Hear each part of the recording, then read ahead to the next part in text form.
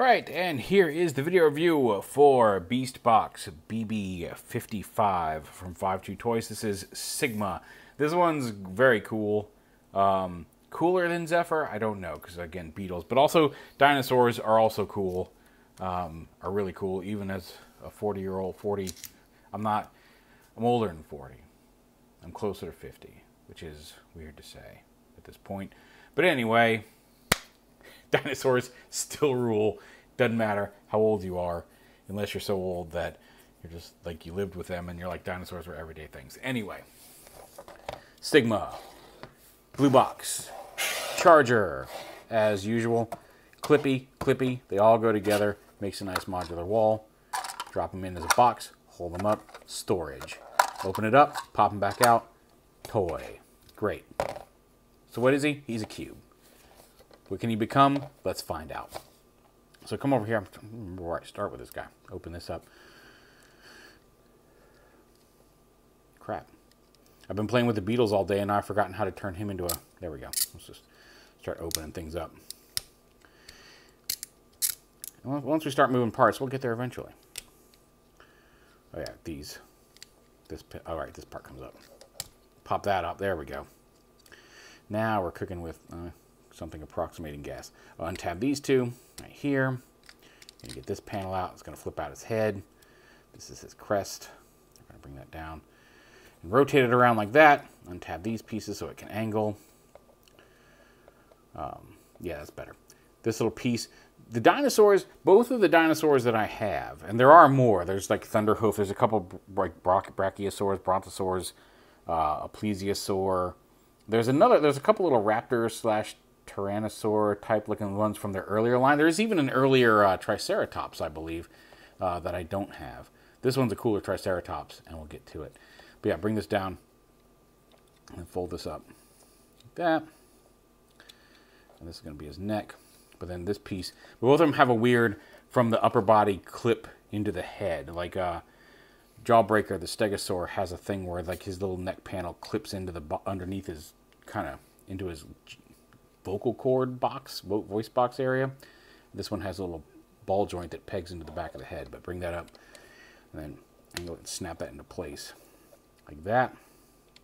And this should actually, this is all said and done, these should actually, they unpegged from these blue pegs and they should peg onto these white pegs. So you gotta, there we go, like that. And then you can angle these back as you see fit. There's also some little panels here that flip out. And you gotta be careful because these are on ball joints. And if you get them to where they, you want to kind of fold them out, because if you get into interference, it's very easy to pop these little ball joints out. But for the lower part of the head crest, you can see there's the extra piece down here. It's not out over here yet. So yeah, then there's the head. You can see already looking cool from Dyno Mode. Then this piece comes out, flips around. It was up here. It's going to rotate around and kind of... This is why I like this one, because it's got a lot of pieces that don't need to be in place. So you bring these down, rotate the legs around there. That's on the ball joint. Again, I didn't bring that. It's my fault for not bringing it all the way down first, and I caught it on the thing. It's, yeah, bring the toe out. But yeah, so quality of life things. Like, they could have not just had this be a square piece, a square panel, and left it at that for the body here. Angular, sure, but it turns into a box. You know this. But they made this piece so it comes out, it's on a ball joint, rotates, and then kind of gives them a more natural curve to its belly. Smart engineering. I really, really like that. This piece comes out. Got to unpeg it from up the front here. And you see there's a couple of just tiny tabs you got to get loose, actually just on this one side. So this can flip out. So this flips out and down. And this becomes, bring this out and around like this. And then this snaps together. Flip these little panels out right here. Tips of his tail. Like this. Bring this down. It pegs in right there. And then I want to make sure these are fully extended. There's a double hinge here, so you want to make sure that that black hinge comes all the way out, or this won't be able to peg in properly. Peg the tail together. Bring it down. And then these pieces unpeg and flip up and kind of fill in. Again, could have left it just like that. Nobody would question it. It's a dinosaur. but then they have these little panels that come up and flip in and kind of, again, fill in, and then you can push these panels, angle them in to angle his body. And there is a cool dinosaur. Like I said, they didn't have to do that. Still would have accepted it as a dinosaur without like this panel and this panel being there. But alas, they made a couple of little minor additions that make this just an overall nicer package, nicer looking dyno mode. Now there are some panels here. You can lift these up. And there's an orange panel here that I'm not entirely sure where it's officially supposed to go. I don't know if it's supposed to stick up like that or supposed to stay flat. You can do it however you want. I'm going to lift this up because there's little panels here that most pictures, even that don't come, this did not come, there's a version that comes with a bonus piece. These can flip up and come around out of the body like this and kind of sit up here outside of the, on the back of the dinosaur. And a lot of pictures without the bonus show these. This has a 3mm peg and a clip hole, or peg hole / clip. So you can, the bonus version came with a giant cannon, so it can wield weapons.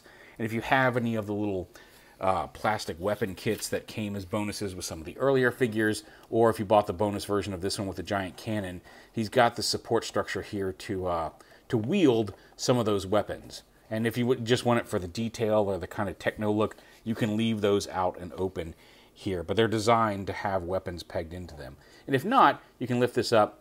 You don't have to have the weapons packed forward, or if you didn't get the bonus, just take this up, fold it all back in and around like this, and then just fold it back down to his back, and then you can just have a solid dinosaur. Now this piece, again, you can fold it flat. I like to bring this up, fold these in, and then just kind of have it sit just at a slight angle like that. It just kind of gives, again, a little bit more of a natural slope to the back of the dinosaur, but it's entirely up to you. But all in all, a really nice package and a really nice Triceratops, robot Triceratops from a BeastBOX. Like, definitely an improvement over the original, which is already kind of neat.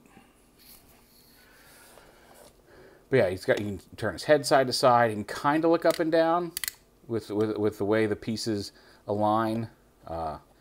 Even with that pegged in, you can see that there's a hinge here, the ball joint up here, and then these, because these are round pegs, can rotate, so you've got a decent range of motion there in the dinosaur head as well.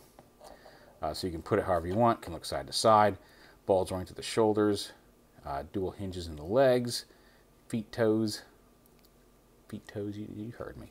The tail can kind of go up and down. I thought maybe it had a little bit of wiggle, but I guess it does not.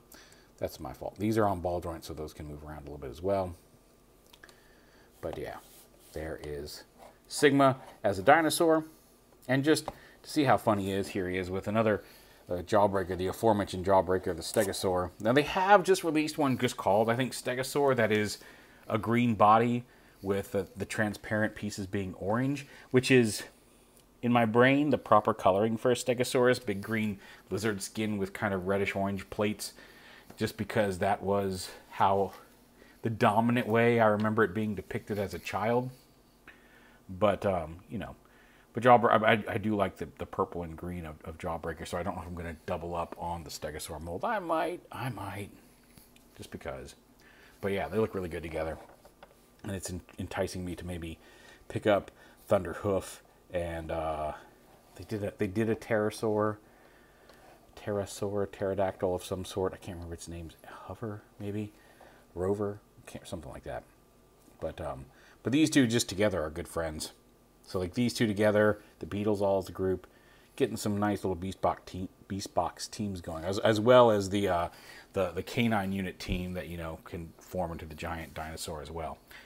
So yeah, really solid figure, like really nicely designed. Like, it's really neat to see how BeastBOX has started, 5G Toys has started with their designs from the very original box figures, just their dinosaur designs, how they've evolved from the get-go, because some of the very early ones were like a kind of raptor-y T-Rex design, a basic Triceratops, gorilla, to things like Jawbreaker and Sigma and Bullet and Nightwing, or Kitewing, and the canine team, and like the mechanical, like the construction workers, and the Ninja Turtles that they've done that make the Turtle Van. Like, it's really been wonderful watching the company evolve and seeing how the engineering has changed and grown over the years, while still saying, hey, look at this cool thing, let's make it a box.